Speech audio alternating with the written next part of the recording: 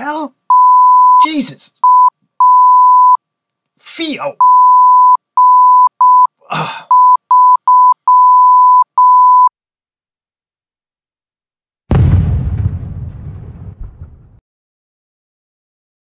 The $129 FIIO K11 is an all-in-one DAC and headphone amplifier sent to me by the company, so I put it through its paces. Then later, I compare it to one of my favorite DACs, the topping DX3 Plus Pro, which costs $70 more at about $199. As I said earlier, FIIO sent this at no charge. So let's do a quick unboxing. So the FIIO comes in this pretty decent looking box, and we just rip open the outside cellophane, get right into the packaging. Interesting piece to note, there's no top cover, so that's kind of confusing. You think there's a little box on top, but there's not. Inside is just the power adapter and the USB connector to your computer, and then a 6.35mm jack for your IEMs. The manual inside is in multiple languages, starts off with English and Chinese, and then you just get to the main product. And that is pretty much the entire thing. Nice rubber back. On the back is power in, USB in, optical coaxial, and then line outs. That's it. Setup was extremely easy as Windows 10 Pro immediately recognized it on my Dell Precision 7750 laptop. Overall size of the K11 is near perfect. Lots of space for connections.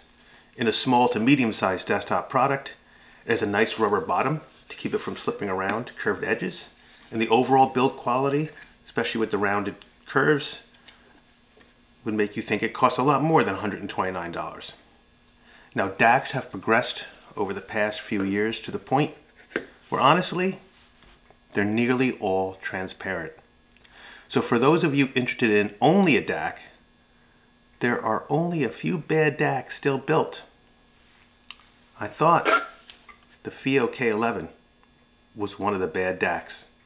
Out of the box, after maybe an hour of listening at most, I literally almost stopped reviewing it. I was hearing sibilance, and I'm not talking about sibilance you had to strain to hear. It was obvious and annoying. So to double check my test tracks, I switched to my reference DAC amp, the RME ADI2 DAC FS. Let me note that the RME isn't perfect. I'd like to always have a little more power in an amplifier. Its menu system is obscure and confusing, and it lacks a 4.4mm balanced headphone jack, which the FIIO K11 has. It also is expensive. It set my dad back $1,200. However, it is entirely transparent. And coupled with the ability to have 20 preset EQs, this is a godsend when using different headphones that need a little bit of tweaking. All reviewers have to have a reference system, not because they're perfect, but because you need to compare products. Human memory should not be relied on. The number of times I had a great Merlot while listening to Bish can really change one's perception of sound quality. So, were my test tracks affected? Even though I used the same ones over and over? You never know when your parents play with your computer files and convert everything to MP3 and save some disk areas. Had my wine gone bad? Hard to believe since I only opened the second bottle an hour prior. Or was the issue with the K11? So I listened again to the tracks on the RME. The RME didn't exhibit any sibilance. Zilch, nada, none, zero, nil, nothing, sippo, diddly squat, jack, El Nino. You get the idea. So the sibilance was only coming from the K11. Now, to be completely honest, I often check out other reviewers who reviewed a product I'm testing to make sure I don't miss anything important. And oh my God, some reviewers are actually more boring than I am.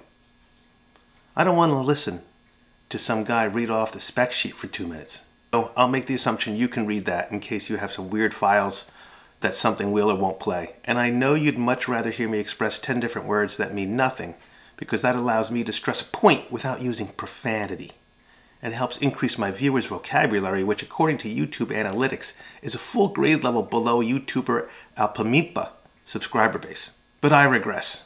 So I'm utterly confused as why no other reviewers thought this was a bad DAC amp. Giz Audio thought it sounded good. Necessarily, it still falls within the realm of staying fairly neutral and is transparent enough to keep things from sounding unnatural. Reviews thought it was pretty clean, but a little clinical. Oh, for sure.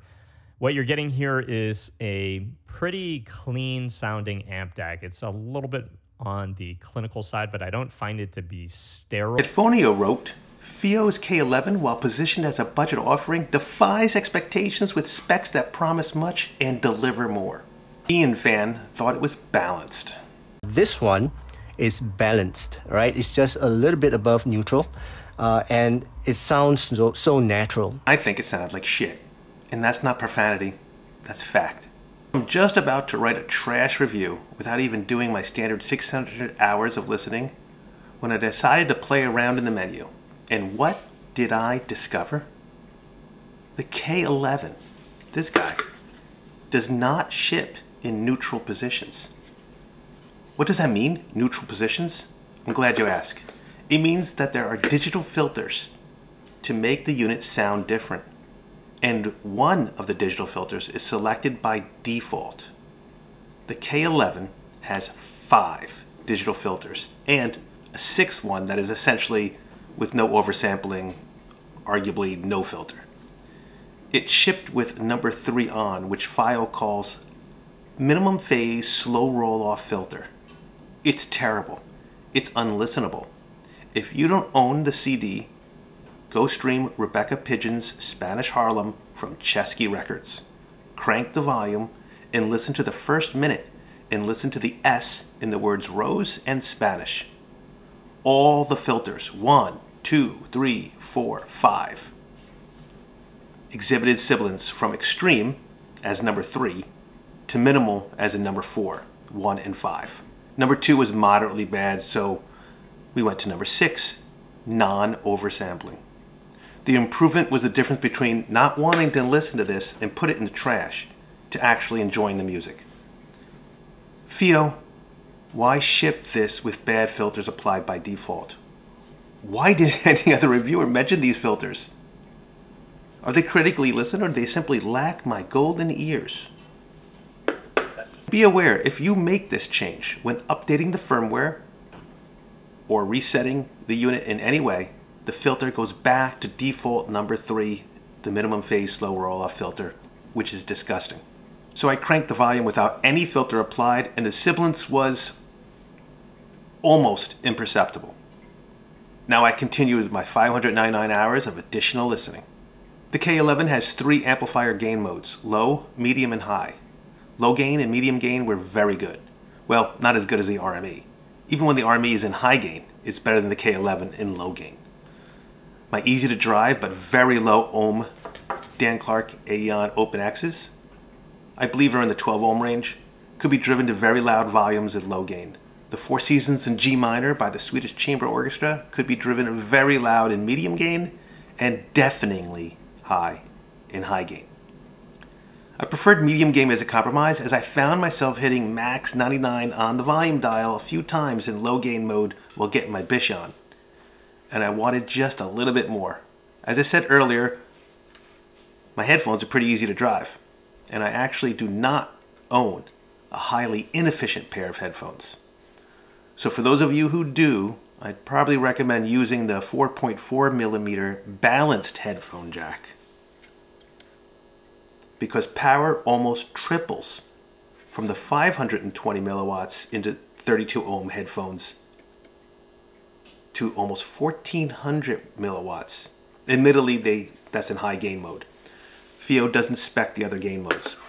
Even if it's only 1000 milliwatts in medium gain mode, you can safely assume that only a very few ultra expensive, crappy headphones will ever need more power than the K11 can provide via the 4.4mm balanced output. Where the FIIO K11 excels is its easy to use menu system. Yes, RME, I'm talking to you. Because with the FIIO, you simply hold down the volume knob for 2 seconds and you're in the menu. Scroll with the volume knob, click to enter menu options, and rotate to make changes. My preference for most things are to have either no lights or dim lights, and FIIO makes that really easy. However, the fact that the FIIO K11 has all these different colors makes me think a little too much time went into designing this for the teenage target market. Honestly, if you're going to add bling without substance, do a wrap. Why are only turntables available in custom wraps, like the Projects Artist Series turntables? FIIO, will you please do a wrap with Diane Bish sitting on top of a big DAC, like the K9? And I guarantee you've got a real marketing hit on your hands. Yet another free marketing idea Scientific Audiophile is giving to the audio world at no charge. How does the K11 compare to the topping DX3 Pro? It's $129 versus $199 for the DX3 Plus Pro. It has better interface, but no remote. A nicer display than the topping, but the overall sound of the DX3 is better. How much better? Well, that's where our infinite rating system is for. The K11 has a 6.35mm jack, where the topping only has a 3.5mm IEM jack, which the K11 doesn't have. But the K11 does come with a 6.35 adapter for a 3.5mm, which if you're an IEM person, you can just keep it plugged in when you take your IEMs to your phone. For me, my personal preferences, if I had to pick one, I'd go with the FIIO K11 over the topping DX3 Pro, even though the topping sounds better. Why go with the lesser sounding product? Because the difference in sound quality is subtle, but the 6.35mm jack on the K11 is a huge difference maker. A long time ago, I boxed up the DX3 Plus because I owned too many full-sized headphones and I couldn't use, nor did I want to keep playing around with adapters or cable changes to deal with its IEM only 3.5mm jack. If I was an exclusive IEM user, then I definitely prefer the DX3 Pro Plus over the K11. That brings us to the all-important rating, which everyone seems to be waiting for. And for those of you who don't watch the channel regularly, you're in for a treat, because unlike other reviewers who rate half the products with the same number or stars, panthers, or thumbs ups, we have an infinite rating system. No two products are ever exactly tied. Now this hurts my channel because I can't do best of videos that rank all the products that tied and get more views based on a poorly designing rating system where I do a 2023 best of. But I care more about you, the viewer. What is the rating of the FIIO K11? Let me be clear. The rating is based on one important factor. You turn off all filters. If you turn off all filters, then we get this. A Barefoot Rosé, the most awarded wine brand, coupled with this chicken spinach rice dish with a little bit of tomato sauce. So thanks for watching this edition of the Scientific Audiophile, and click the notification button as we are currently testing the FIIO K9 DAC amp, the Philly B3 Bluetooth DAC, and if it arrives, maybe the most controversial headphone ever made, the Verum 1 by Verum Audio.